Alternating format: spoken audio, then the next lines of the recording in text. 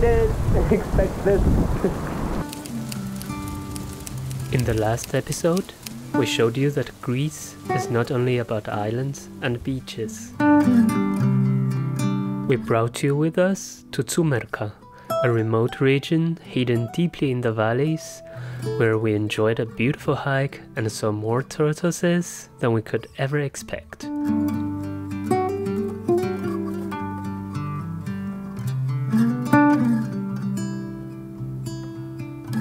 In this episode, we want to show you why we liked this region so much, despite of its unpredictable weather and remoteness.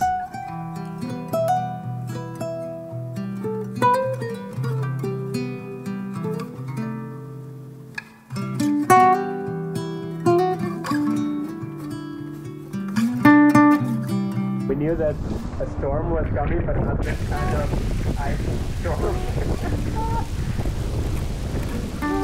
Crazy.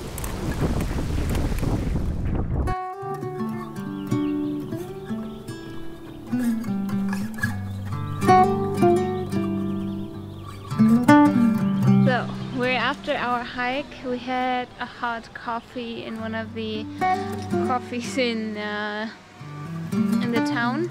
After getting completely wet, Ali had to run to the car to get it because it didn't stop raining. It was crazy. It was like everything that could come down came down, and even we had the protection over us and still we got wet and it was cold. But now the sun is out again, the sky is blue, and we went to the monastery, which is very close to where we did the hike. This one is built literally on the rocks, like basically they cut the cliff, they carved a place to build monastery. It is 50 meters hiking. Well, it's just for 50 meters uphill, and then you're in the monastery already, and it is very nice here. I'm very surprised that they built a monastery like right in the rock. So you can see here is basically the cliff, and here was the rock, and they just carved it out, and from here you can see the monastery that is built in the rock. And here you have a beautiful view over this valley.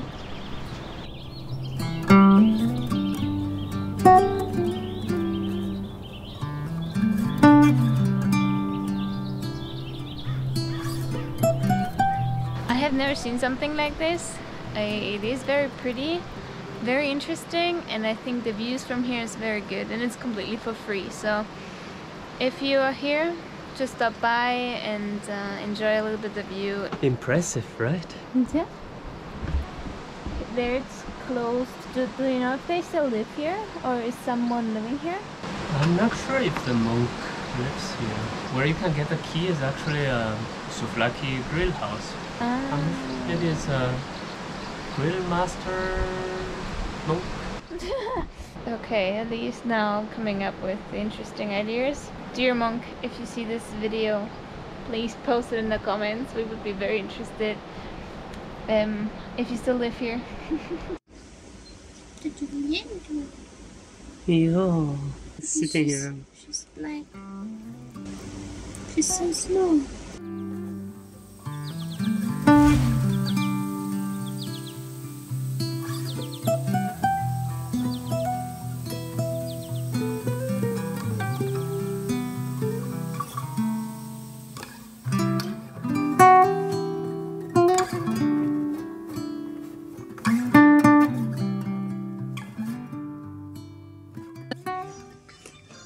What is really nice is tastes almost like a carrot soup with the beans inside. It's really nice, very comfort food, you know. It has a very strong taste of olive oil, and I really like it. And I love okras because they have like this chewy, slimy texture.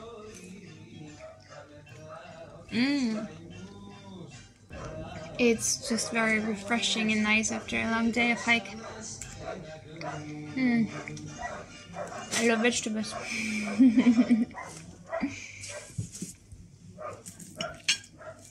And another saganaki. Of course, another saganaki.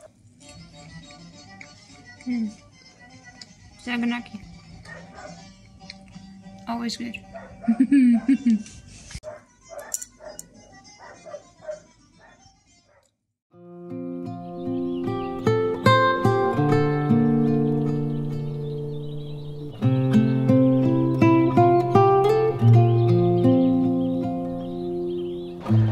So we just woke up in our small camper van. And the thunderstorm already started for today.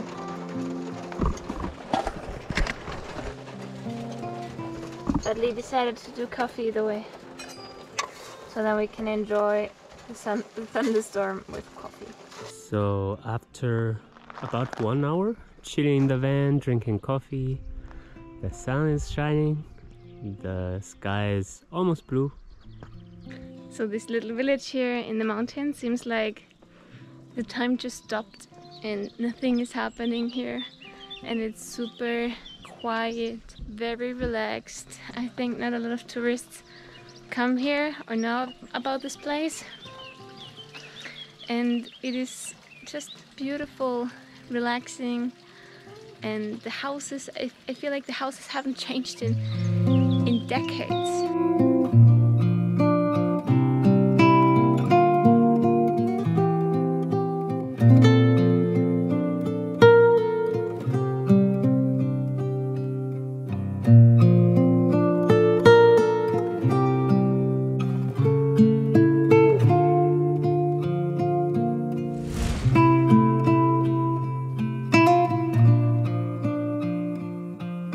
Apparently there is another village right in front of this village, so we're gonna show you in this video as well. It is separated by the valley. You would need around 40 minutes by car because you have to go around the whole valley to reach this village, and apparently it's not inhabited the whole year because the winters here are very hard. But in this village here it is permanently inhabited, so there are around 3 to 4 restaurants that you can find, and I love it that they have like so many sources of water here. You see, it's like the third fountain that we're seeing only in this village. And yesterday in the restaurant where we were, they had basically their own fountain outside of the house, and I think that they just took the water from there that they gave us to drink, and it was super refreshing, cold. It was really nice mountain water. These places you don't find a lot anymore in the world, especially in Europe, I think. It reminds me a lot of Galicia, where you also have a lot of water. I know I'm saying this a lot, but it is similar with the green, with all the water everywhere. And the small villages in the mountains.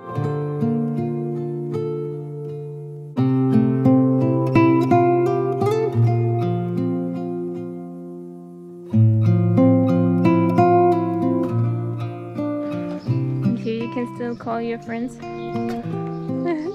Crazy. I feel like we're stuck in the past here, and it feels like the whole village comes together in this small tavern down there.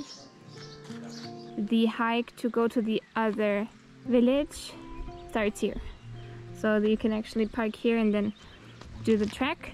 The view is not bad, eh? The view is very beautiful, but I actually preferred our view, and it was very easy to come to this place. It's a parking lot for buses. I think it's pretty new, so you can just go there, park there and sleep there. And we asked also if there are a lot of buses coming and if we would disturb, but they were like, no. Typical Greek. So here the trail to Sirako starts, but we're not going to do it today.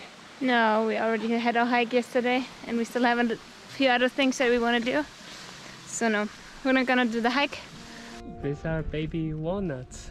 Ah. Wild walnut tree. Snake on the road. Ta-ta. Yo prefiero ver tortugas.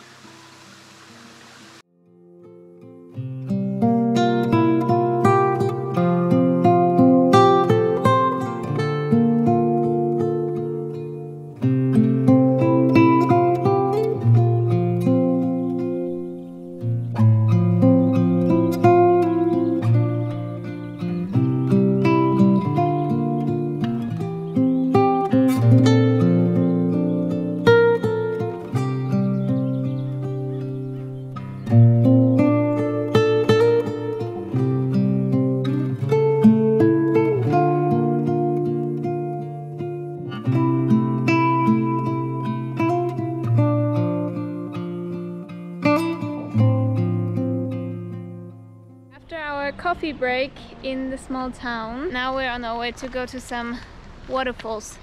It's apparently just 15 minutes walking, so let's see how they're gonna be. It's a really short trail, just 15 minutes I think, and it's located just below the towns of Sirako and Kalarites. So it's basically the river that separates those two towns in the valley, and there are plenty of waterfalls, little streams.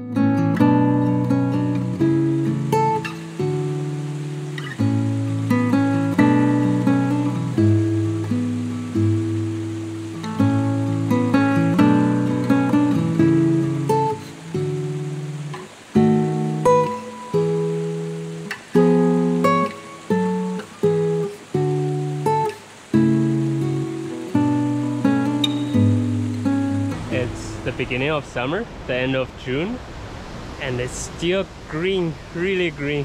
It's hard to describe. Even greener than Madeira maybe. Yes, but it also still rains a lot here, and it's down here with the waterfall pretty fresh. So not really cold, but also not warm. Yeah, but it looks like Madeira. It's crazy.